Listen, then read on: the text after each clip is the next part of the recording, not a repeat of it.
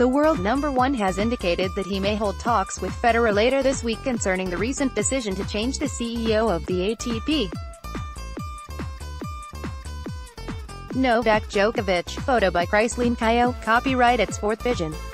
After being placed in the political spotlight throughout Indian Wells, Novak Djokovic is keen to focus solely on tennis during the Miami Open. Djokovic, who is the head of the ATP Players' Council, has been under scrutiny since the decision to remove Chris Kermode from his position as CEO of men's tennis later this year. It has been reported that the council narrowly voted in favor of removing Kermode and passed their verdict on to the players' representatives, who had the final say on the matter. However, Djokovic has remained neutral on the subject and the details of that vote has been kept secret, paving way for mass speculation on Djokovic's motives and role in the matter. To complicate the situation further, both Roger Federer and Rafael Nadal have backed Kermode, who is overseeing a record growth in men's tennis during his tenure. Both have also said that they were not consulted by the council over the issue. "I tried to meet Novak on the deadline. Unfortunately he had no time. That's hard to understand for me. He suggested that we see each other the day after, but everything was already decided," Federer told the Swiss press during the BNP Paribas Open. "We have not met yet. I'm already interested in what's behind it, why it happened like that. I have to think about whether I should get more involved again in the future, for the sake of the tour, or if I should just get involved a bit without going through politics." 11-time French Open champion Nadal has also repeatedly echoed similar comments since the Australian Open, warning that the removal of Kermode could stop the process of improving our sport. Nadal has also criticized the council's management of the issue. "I am disappointed that nobody came and explained why. What's the real reason of we don't have Chris Kermode continuing running our sport?" he said. "If a lot of players says this, that they weren't consulted, probably the guys who are running the council, they didn't make the right job, because they're there representing us, so normally they have to ask what's our opinion." Amid the fallout between some of the biggest names of the sport, Djokovic has played down speculation that there is friction between the trio. Both Djokovic and Federer were present during the official opening ceremony of the new venue at the Miami Open. Embed from Getty Images. Following the ceremony, Djokovic appealed to the media to not create any tension between him and others. The 31-year-old remains coy about his opinion concerning Kermode's removal, although he has previously called for changes to be made to the structure of the ATP. "I saw Roger today, Wednesday. We were in the opening ceremony cutting the ribbon on center court," Reuters quoted Djokovic as saying during his pre-tournament press conference. "We had a small chat. There was no time to talk about the political stuff. That is hopefully something we will have time in the next few days to go through. It's not necessary for you guys to create any tensions between us. In contrary, I have a very good relations with both of them. There are two sides to the argument. Some say the reigning Australian Open champion should have made a better effort to consult with his rivals on the tour.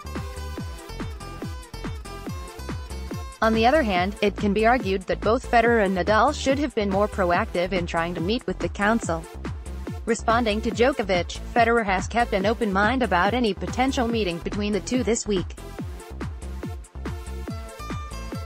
saying, "If it happens, it happens." Nadal is yet to speak with the media in Miami this week. "The player council is only part of the structure," said Djokovic. "We are not part of the board or deciding anything that is voted on later on. We are in consultation and collaboration with our player board representatives. Board members are the ones voting on what they think is appropriate for the players' side." Federer and Nadal have been icons of our sport for so many years, and their opinions are extremely important to everyone. If they want to be active and part of it, either officially or unofficially, I think it's only positive news for us. Djokovic will kick off his Miami Open campaign against either Bernard Tomic or Thiago Monteiro. Can the 20-time Grand Slam champion achieve something that no other player has been able to do so far this year?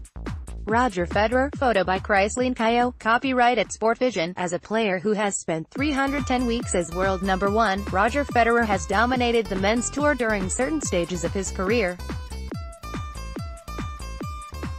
However, so far in 2019 it has been completely different for him and other members of the Big Four.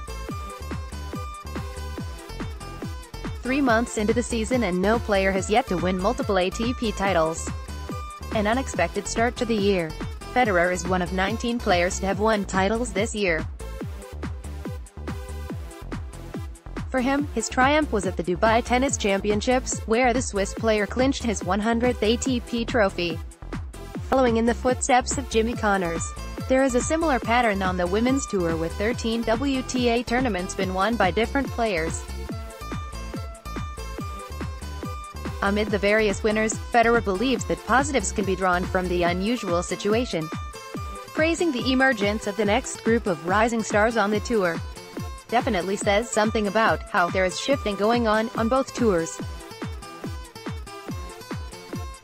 That it's maybe harder to dominate, or it's harder to keep on, sort of, having the same winners, Federer told reporters on Wednesday.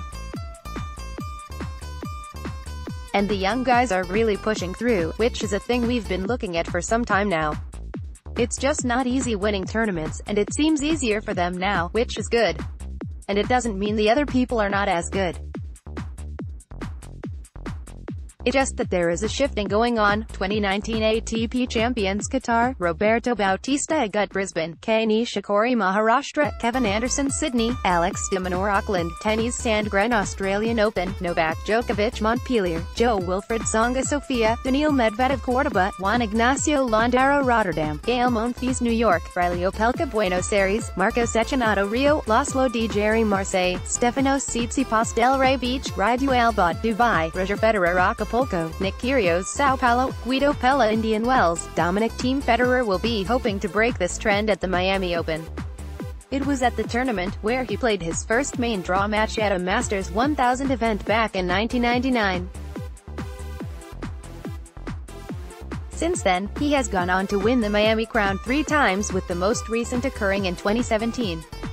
Despite being a veteran of the event, Federer finds himself in unfamiliar territory due to the relocation of the event to the Hard Rock Stadium, the same venue that will host the 2020 Super Bowl. We left an iconic venue in our sport in Key Biscayne. Back in the day we had best-of-5 set first-round matches in Key Biscayne. It was a massive tournament, ATPtennis.com quoted Federer as saying.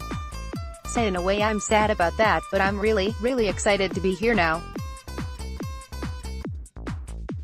It's like a new tournament, but at the same time it's nice to see innovation, it's nice to see growth in the game, and I hope that's exactly what's going to happen here." His final taste of competitive tennis in Key Biscayne was bittersweet.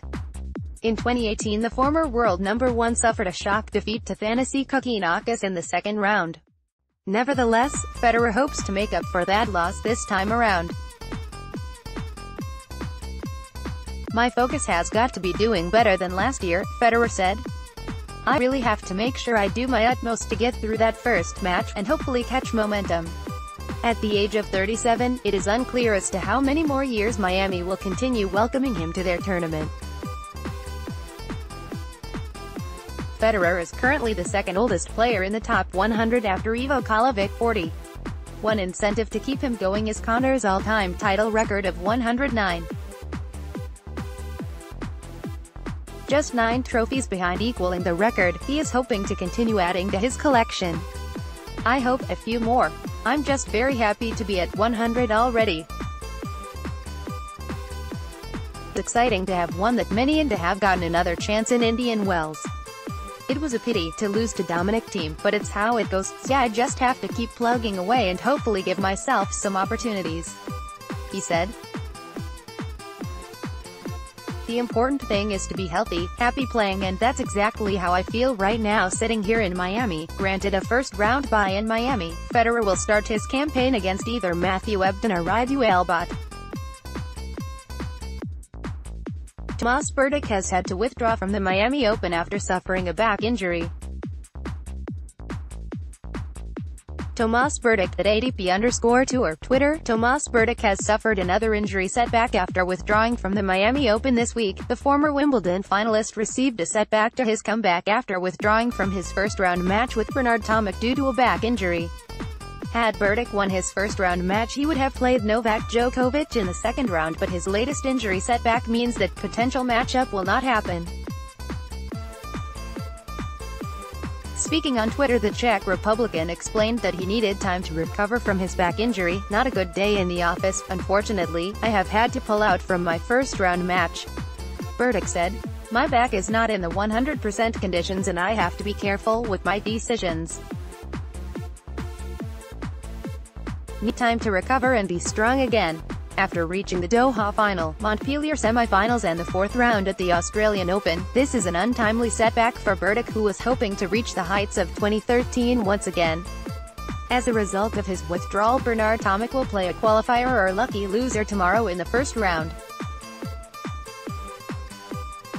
Tipsarevic emotional return in early Miami Open results. Janko Tipsarevic made an emotional return to the ATP Tour with a 6-3, 6-3 win over Bradley Klahn. The Serbian, who has had his injuries, broke the American 4 times to reach the second round at the new Miami venue. A match with Roberto Bautista Agut awaits for Tipsarevic next, who will be eagerly awaiting the challenge. There were also wins for Argentinian duo Federico Del Bonis and Guido Andreatti, as well as Roberto Carlos Baena. Polanski suffered a 3-set defeat to Andrei Rublev in the qualifying round, but is the first lucky loser of the tournament, benefiting from Thanasi Kokinaki's misfortune. Zimbio.com. The full draw for Australian Open is finally out, with the places marked qualifiers finally filled. At the time the draw was made, the final round of qualifying had not been completed, therefore places were marked qualifiers until such players' identities could be determined. Q. Andrei Rublev vs Nhsun Lumalik Jaziri vs Q. Gosoeda. Q. Alexander Bublik vs 16. Lucas Pouille. Thomas Berdych vs Q. Luca Vanni. Q. Bjorn Fratangelo vs Q. Noah Rubin. Q. Jurgen Melzer vs 17. Roger Federer. 26. Albert Ramos Vinolas vs Q. Lucas Lacko. Q. Thomas Fabiano vs Donald Young. Q. Francis Tiafoe vs Mikhail Kukushkin. Yoshihito Nishioka vs Q. Alex Bolt. Daniil Medvedev vs Q. Ernesto Escobedo. Dmitry Tursunov vs Q. Radek Stepanek. Q. Riley Opelka vs 11. David Goffin. Q. Blake Mott vs 18. Richard Gasquet. 30. Pablo Carreno Busta vs LL. Peter Polanski. Denis Istomin vs Q. Ivan Dodig. Polanski has made the main draw despite losing to Andrei Rublev in the qualifying round. Kokkinakis was forced to withdraw following an abdominal injury.